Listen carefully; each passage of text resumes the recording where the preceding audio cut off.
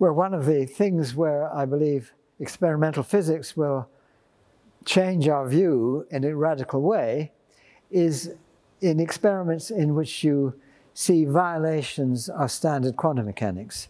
So if I have a body in one place, and it could be this place or this place, quantum mechanics says that it could be this place and this place at the same time. And so there's a famous proposal by Schrödinger, who suggested you could have a cat which was dead and alive at the same time. People call that Schrödinger's cat. Now, doing it with a cat is not a good idea, but maybe with some very small object, you could put it in here and here at the same time, and can you do that? Or does that change the way we look at quantum mechanics, and ultimately the way we change the way we look at physics as a whole?